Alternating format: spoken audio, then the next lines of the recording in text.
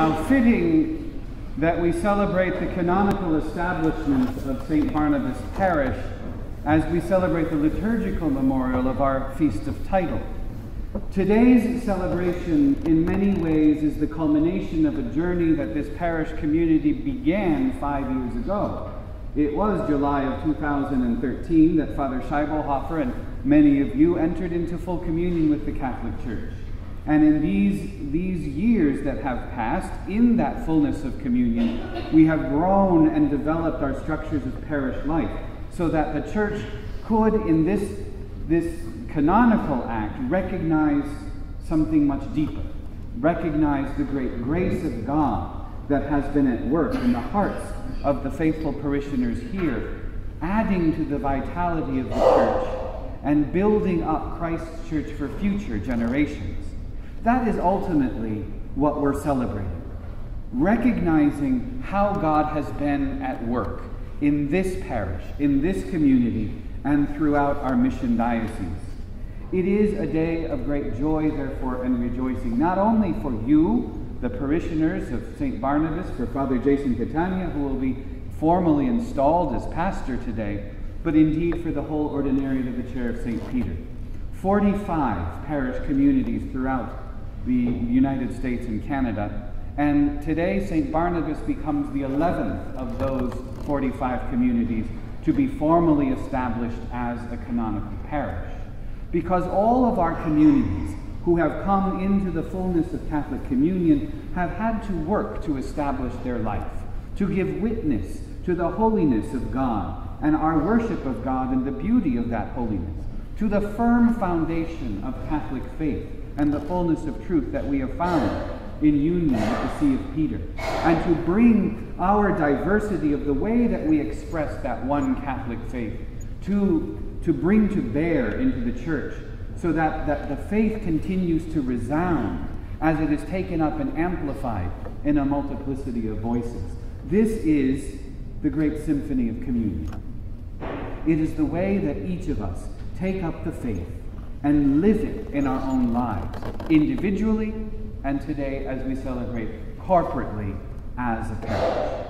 It is good, therefore, to celebrate that communion. It's important that at today's Mass, the deacon is a deacon of the Archdiocese of Omaha, ministers at St. Peter's. And the acolyte who's taking the subdiaconal ministry today is from Incarnation Parish, another parish of the Ordinariate of the Chair of St. Peter in Orlando, Florida, showing in a very visible way that the fullness of the Church's communion is represented here liturgically and sacramentally. It is a day of great joy. And it's also the feast of our patron, St. Barnabas, who is an interesting figure. He was chosen by the Church and given to St. Paul to help him, well, frankly, not scare everybody away. They knew about St. Paul only that he who once persecuted the Church was now preaching the gospel. This is a matter of rejoicing, but also of some timidity. Is he serious? Has that conversion been real or complete?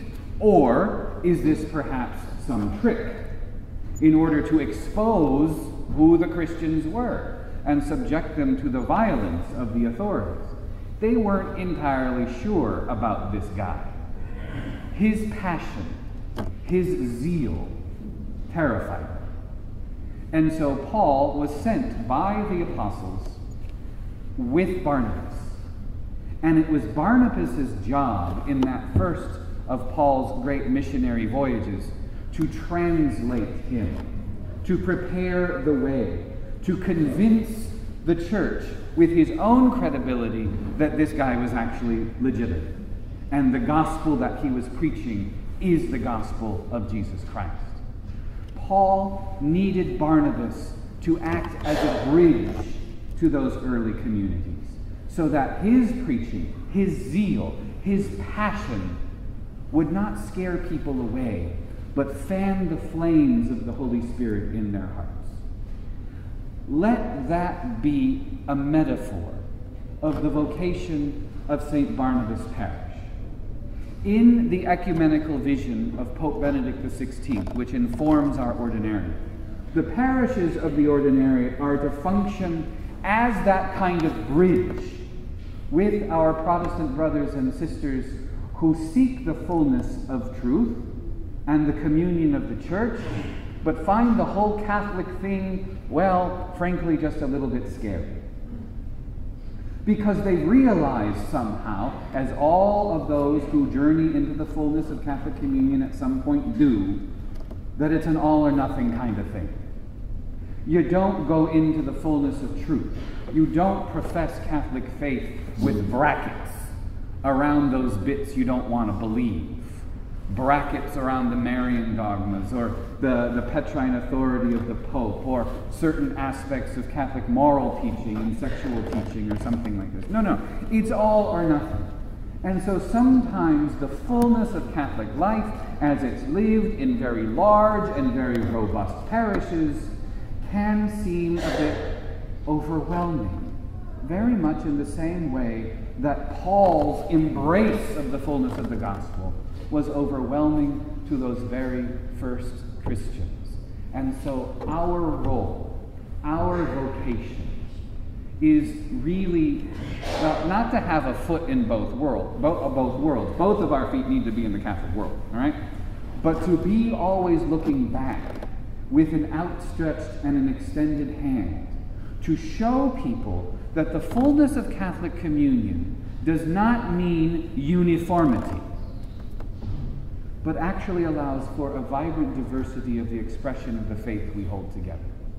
That is why we in the Ordinariate can worship differently.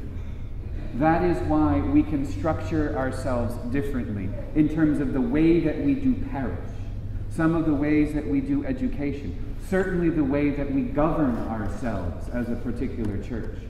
All of this diversity, again, in that vision of Pope Benedict XVI, does not damage the community of the Church or its communion, but amplifies it and shows it to be open and welcoming of all those things that are true, good, and beautiful. That those can be put at the service of the Church in the way that they have properly developed in the particular context from which they come. And for us, that context is the beautiful tradition of English Christianity.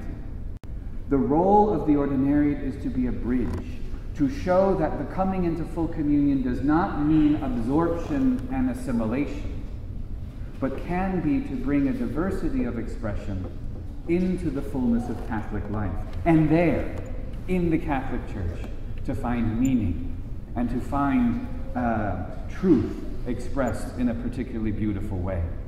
Take the image and the example of St. Barnabas, your parish patron, as also your mission, as your vocation, to rejoice here in what it means to be Catholic, but always, always, always to be doing so in a way that is invitation, that is bringing others to understand and to appreciate and to embrace what you have understood here and embraced here.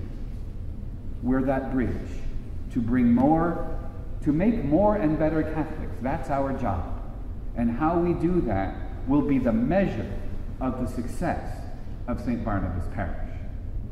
As we establish the parish today, of course, we install its pastor. I will now talk to you by talking about Father Catania. If I ever had a doubt whether or not his vocation was truly to be that of a pastor, which, of course, for the record, I do not.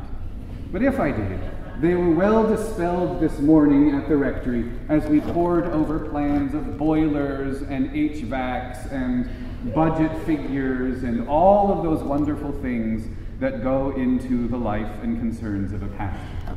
He has a pastor's heart because before even any of that, he has a priestly heart.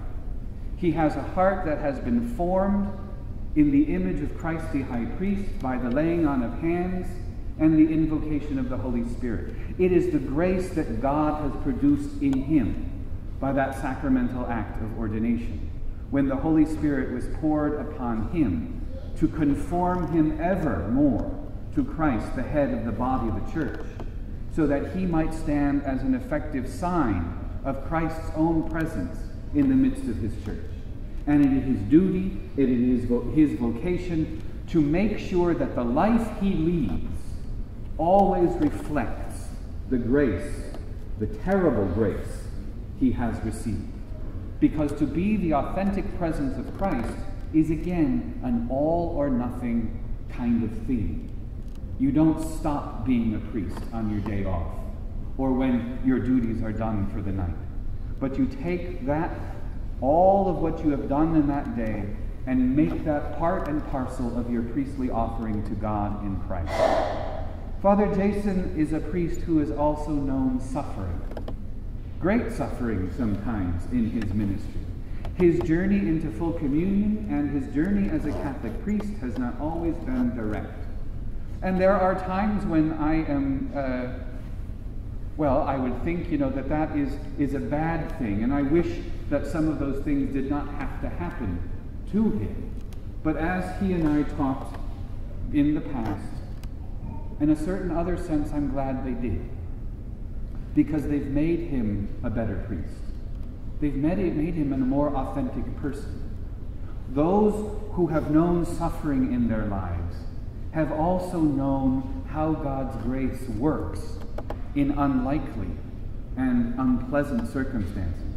Perhaps its working is there more apparent for the person who looks at those experiences of their life with the eyes of true faith.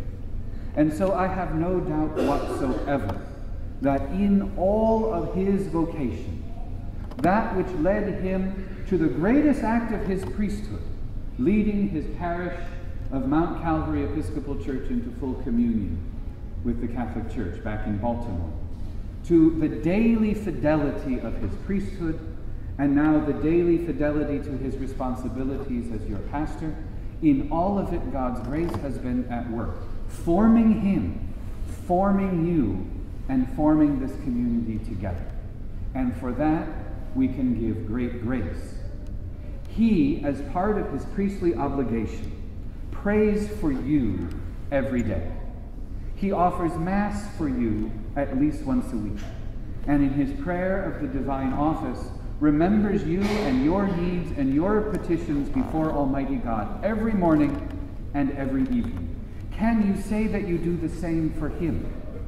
Because what person does not want a good pastor and a good priest? Well, these things don't just happen. They're formed in the prayer of the communion. The more that you pray for him, the greater God's grace will penetrate, the greater his heart will be conformed to that of Christ the high priest, and the better priest he becomes. He needs your prayers even as you need his and his sacramental ministry among you. Never forget that wonderful relationship between the pastor and the people entrusted to his pastoral care.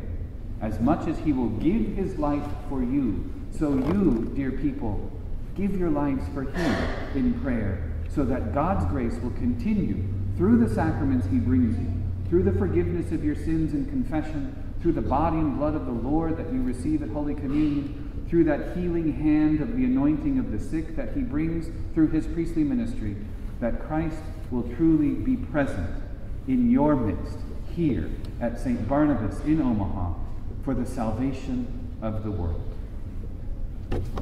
Now let's get down to business. Before we install Father as pastor of St. Barnabas, we have to have the canonical thing to which he is installed. The decree of erection, canonically establishing this as a parish, I have already signed and sealed, but the canonical act takes place now. As I read to you the decree, and then Father and I will move to the altar and continue the act of installation of the pastor. A decree of erection of St. Barnabas Parish in Omaha, Nebraska. I, the undersigned, Most Reverend Stephen Joseph Lopes, Bishop of the Personal Ordinariate of the Chair of St. Peter, in accordance with Canon 515, number 2, as well as Canons 50, 51, 120, 121, 127, and 166, Whereas, having lawfully convoked the members of the governing council on April the 26th, 2018, in order to present them with all relevant information regarding the proposed erection of St. Barnabas Parish, and having heard their consultation and received their unanimous consent in conformity to what is established in the complementary norms to the Apostolic Constitution Anglicanorum Cedibus number 12, that the quasi-parish of St. Barnabas be now created as a parish. Whereas the governing council of the Ordinariate unanimously concurred with the opinion of the Reverend Jason Catania, parochial administrator of St. Barnabas, regarding the successful achievement of the goals for parish status as enumerated in the document Architects of Communion. Whereas, in accordance with Canon 50, all those whose rights could be injured were heard and consulted by such means as the parish council and the corporate officers of the quasi-parish. Therefore, it is determined that the church building and physical plant at St. Barnabas Church in Omaha, Nebraska, are adequate to accommodate the parishioners of this ordinariate community and provide for their future growth and the development of this parochial community. In light of these considerations and consultations, and for the pastoral good of souls, I herewith decree that the community of St. Barnabas is established as a parish of the personal ordinariate of the chair of St. Peter, with all assets, liabilities, and obligations of the former quasi-parish transferring to the new parish, in accord with the law of the church. Given at Houston at the Chancery in Texas on the 10th day of June in the year of our Lord, 2018.